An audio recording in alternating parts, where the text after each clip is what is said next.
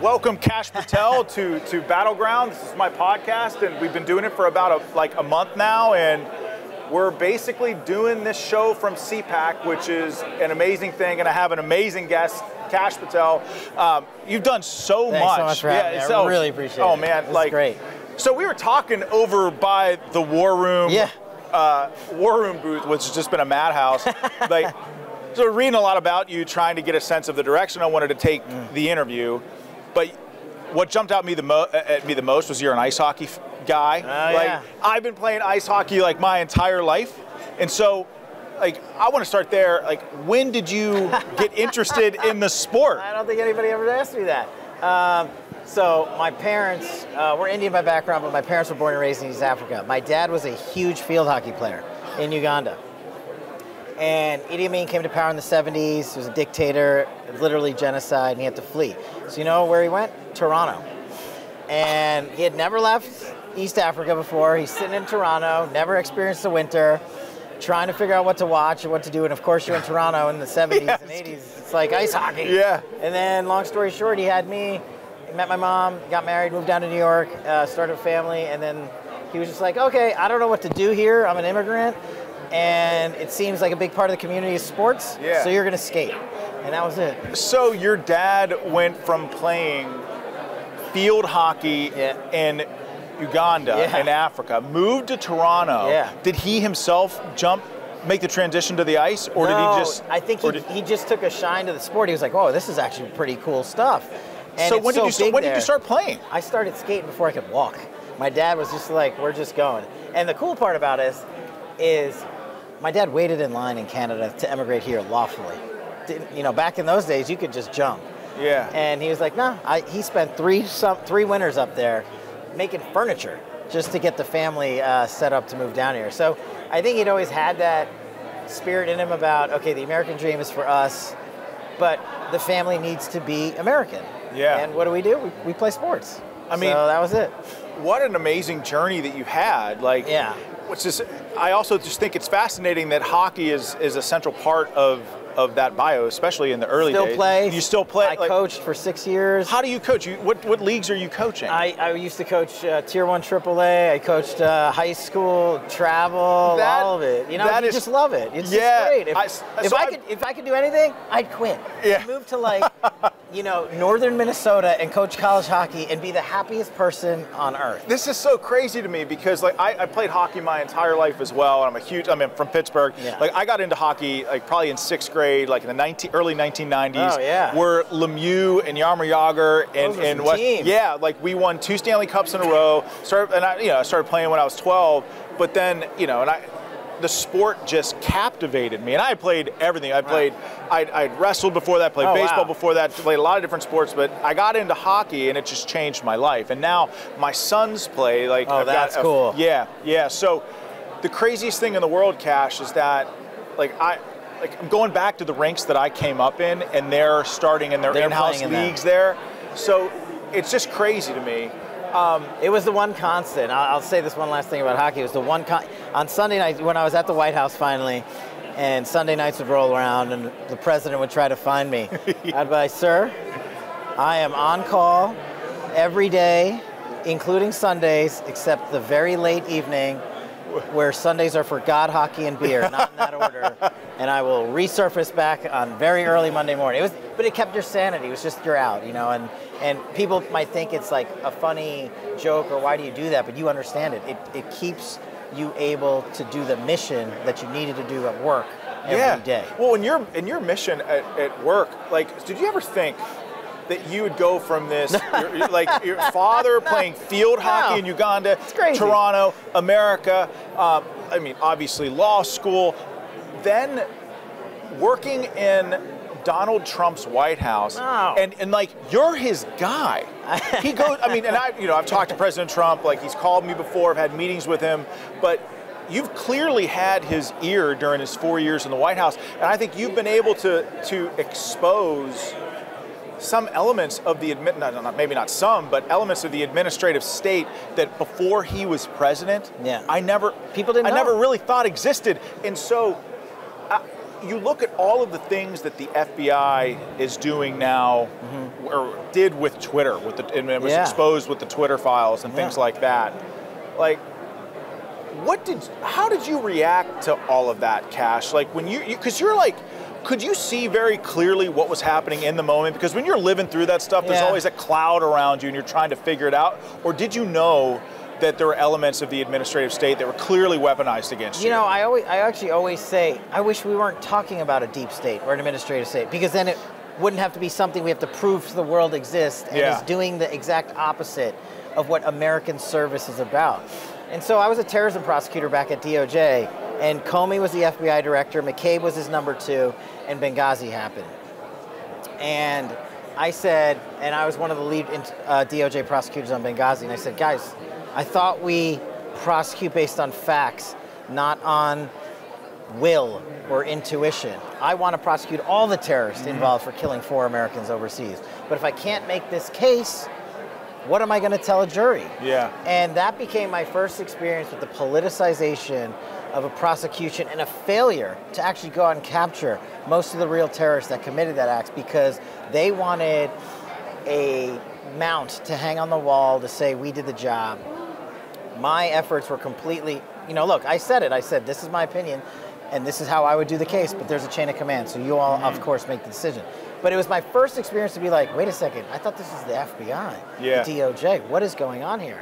And so I left, and I went to run the Russia investigation for Chairman Nunes.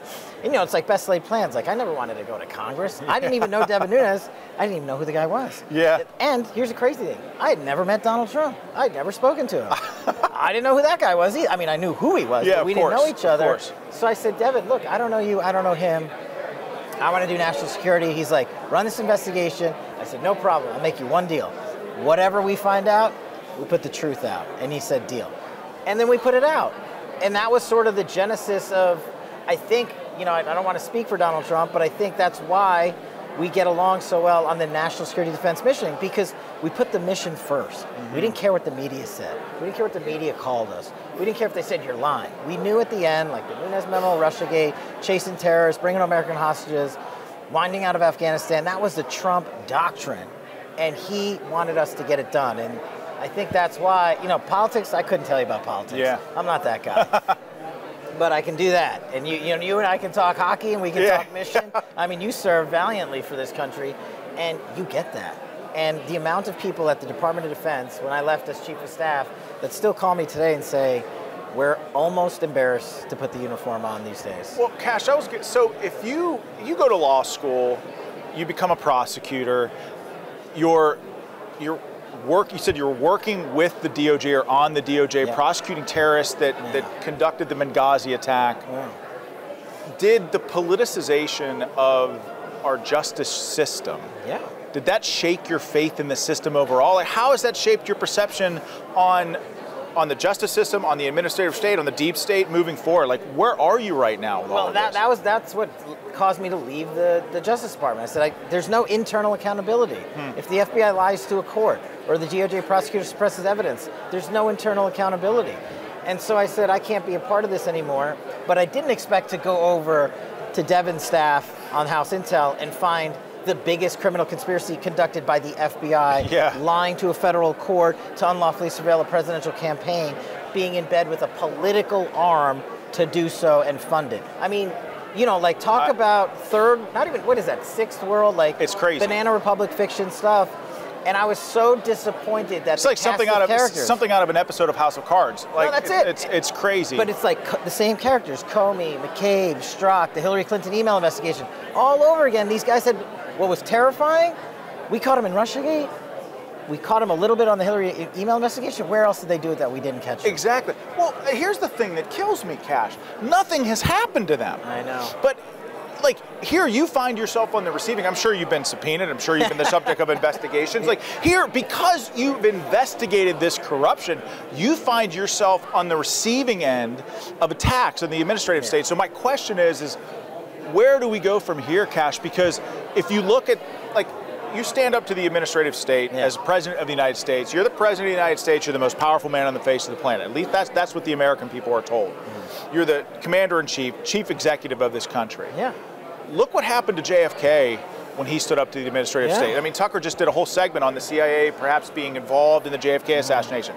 The CIA played a role in Watergate with Nixon. Nixon ended up impeached. You look at what happened to President Trump. President Trump was impeached twice because he stood up to the administrative state. So if the president of the United States, by the way, Democrat or Republican, can't stand up to the administrative state and disentangle this country from their clutches, which sounds like they're like something out of a TV show. But where do we go from here as a country? How do we get out of this? Well, thankfully, we still have Donald Trump leading the charge, because I don't know that there's another man on Earth or in the galaxy that can take the shelling that he takes and continue to put the America First mission out there.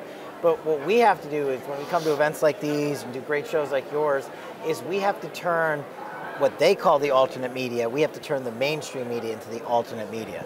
And I think the way we do that, yes, I want accountability. Of course I want Comey and these guys in prison for breaking the law. All these people are contributors on CNN. Well, they're all paid over there.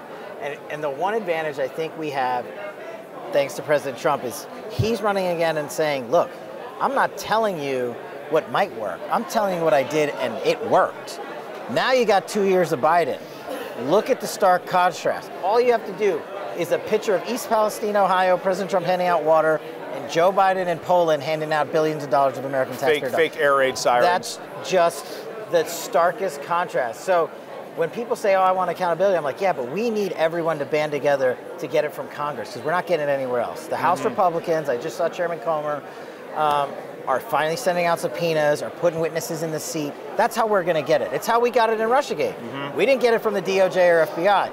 And yeah, we weren't able to send people to prison, but we were able to change and fire 17 people. And I think we got to do that times, probably 10 or 100x on these investigations. But if we don't get the people here to do it, it doesn't matter. Yeah. So, okay, so I got to get your take on Ukraine. You mentioned it, you talked about Biden over there. I'll give you, look, I'm tired of, well, people call them neocon Republicans. I call them old guard Republicans. I fought these wars for 20 years, Kash, and the idea that we have to fight to protect our freedom over there, to keep the enemy from coming here. Like, those cliches bother me a little bit. And especially when you factor in that there's clearly some sort of weird, corrupt, incestuous relationship with the Biden family and these Ukrainian oligarchs, and hey, fire the prosecutor and you get the $1 billion type of stuff. What do you think about, do you have a sense of what the mission is in Ukraine?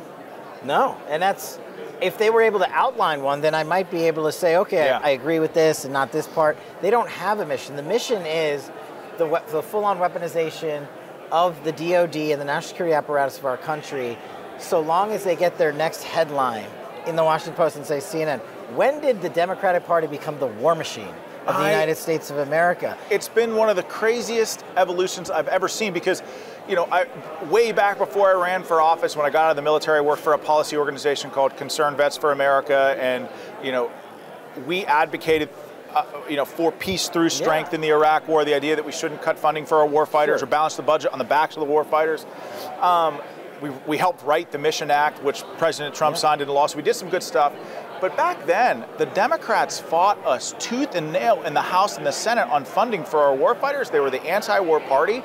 And now, all of a sudden, like, the roles have shifted in the most bizarre way, where you have anchors from CNN and Democrats putting the Ukrainian flag in their bio. And never mind the fact that, the whole of our military, and I don't have to tell you this, but just for the viewers, the whole of our military over the last 2 decades, has evolved to fight a counterinsurgency fight, which is an asymmetric fight with terrorist groups. The war in Ukraine is anything but that. It's a conventional war that we haven't sufficiently involved our force to fight. And I'm afraid that not only is the American military not ready for a shooting war in Ukraine, I'm worried that the American people don't have a full understanding of what that would entail. I don't think they do. It's tragic that I say the following. I think Ukraine, unfortunately, is going to become the next version of Afghanistan, but for different reasons. We went into Afghanistan because of 9/11, right? Yes. That was one thing. That we stayed there for 20 years, that's a whole separate argument. the Ukraine didn't attack us, Russia didn't attack us, and I'm not saying we shouldn't help our allies and friends overseas. But my point to the American people is the following. What is wrong with putting Americans first? When I have 55,000 homeless veterans in this country, 24 of which commit suicide a day, I want my money in tax dollars to go help them. Teachers, first responders, school communities. And then if we got left over, sure. But the defense industrial complex, in my opinion, is worse than any lobbying organization in the United States of America. They have hijacked the purpose of the Department of Defense, politicized it, and brought it to the swamp to members of Congress from both parties who now say the Ukraine is our moral obligation. No, our moral obligation is to your fellow Americans from when you sit in a perch in Washington, D.C. to make sure that our kids are educated, that our borders are safe, that our military is ready to go and not selected based on your gender or some box you tick based on the color of your skin. We don't have the level of readiness and preparedness when you were kitting up. We just don't have that. It's not even close. It's not even close, Kash. And you were ground zero in the Department of Defense for a lot of these discussions, right? Yeah. I mean, you were the Chief of Staff for the Secretary of Defense in the later years of the Trump presidency, right? When you say that the defense, we talk about defense lobbying and hijacking the mission of the Department of Defense. Those are my words, not yours. No. But like, what does that look like? Why? How have we gotten to this point in this country where that is the dynamic that you saw, and not necessarily a commitment to the mission? I'm not going to get the quote exactly right, but President Eisenhower said brilliantly, however many decades ago, if you let the defense industrial complex get in bed with the money-making institutions of America, Wall Street, the banks, and everything, this country will be on a downward trajectory. And that's what's happened. They have inserted themselves throughout the monster financial institutions that we have, and all of those together collectively elect people to Congress. Not everyone, but a lot of them. And then they employ dozens, if not hundreds, if not thousands of people in their home districts, and these congressmen and women have to go back and say, okay, we want this factory to stand up. We need another $10 billion to make this widget and that widget. And I'm the first guy to tell you the defense industrial complex makes invaluable tools and resources and training and kitting for our warfare operators. But it also, I'm the guy that tells you I've literally seen billions of dollars burn up. And we can't just keep expanding the budget of the DoD without having accountability. The inspector generals from the DoD were just on Capitol Hill this past week. And they were asked, hey, are you guys able to track the money? Where's it going? Well, we don't know. We can't tell you that it's not being used inappropriately. What kind of answer is that it's not, for $110 billion? It's not okay. And I mean, you couldn't run a business like that. Like, no. You couldn't run your household like that. But yet, and then, you see somebody like Mitch McConnell, who I got a fine relationship with Mitch McConnell, okay? Yeah. But when you see him talking at the podium about how Ukraine is the most important priority for the American people right now, how does that make you feel? Because I'll tell you how it makes me feel. Like, I'm a stone's throw away. I live in Western Pennsylvania in Beaver County, a stone's throw from East Palestine.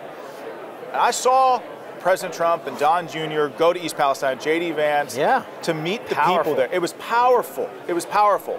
And, watch the clips with the volume on if you haven't already. You see how the people react to just not being forgotten. But the idea that maybe people in East Palestine have leaders in this country that love, care about them, and invest in them, they were deeply appreciative of it.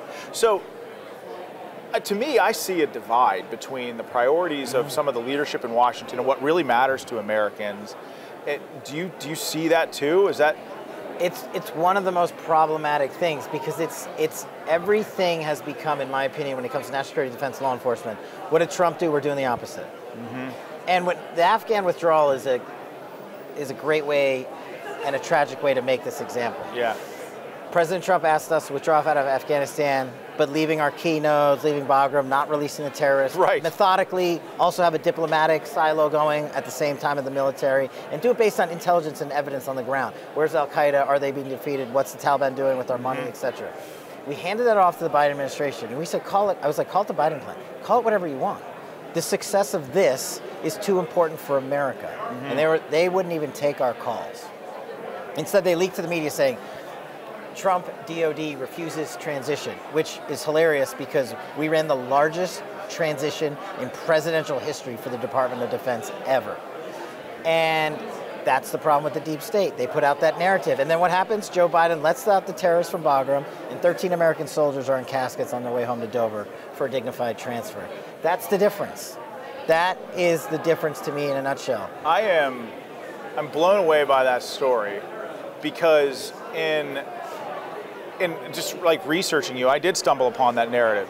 And I did think to myself, like, the narrative, Kash Patel was blocking transition. Right. And I read that, and I immediately knew that it was complete garbage.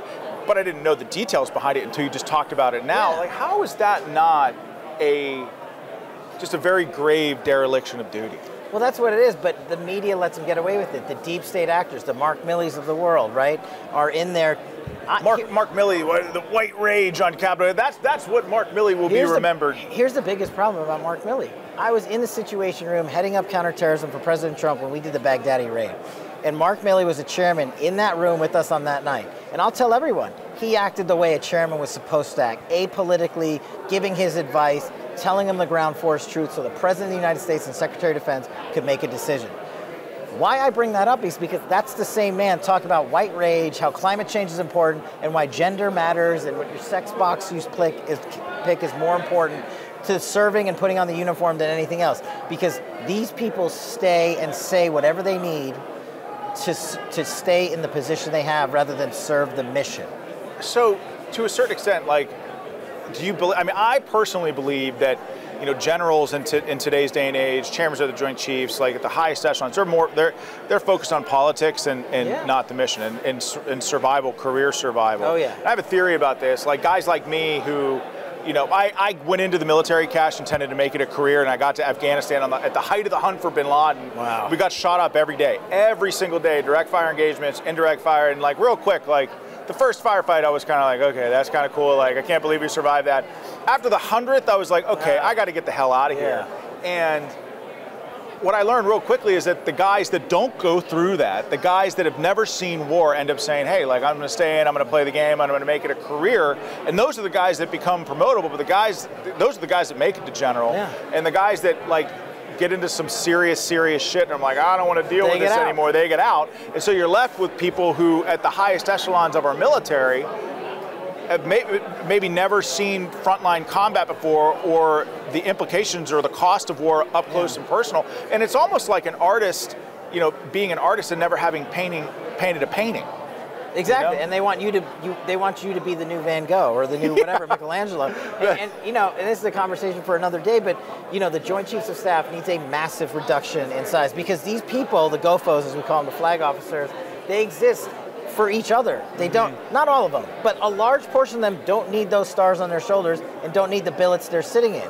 What we need are ground level operators running the important strategic decisions of the Department of Defense, who have the experience to tell leadership, political leadership separately, this is what I think, this is the chain of command, roger that, we're going to do it down and act accordingly. Yeah. Not people in between who are going to subvert the actions of a duly elected president because Mark Milley doesn't like President Trump anymore and wants to stay in office. I mean, and that's exactly what happened. So I promised you, Kash, I got you for 30 minutes. Yeah. He's got a hard out in 6 minutes. But before you go, like, give me a sense of what you see how you see 2024 shaping up.